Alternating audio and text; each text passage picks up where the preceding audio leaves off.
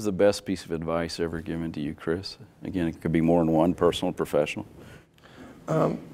Really to follow my bliss.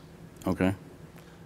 And that's, you know, that's pretty I would say universal. you'd have to be to do what you do. It would Yeah, have to be that. I think all of us, we've all got to have something that drives us forward Sure. in the world. And if it's our bliss, or if you can make it part of your bliss.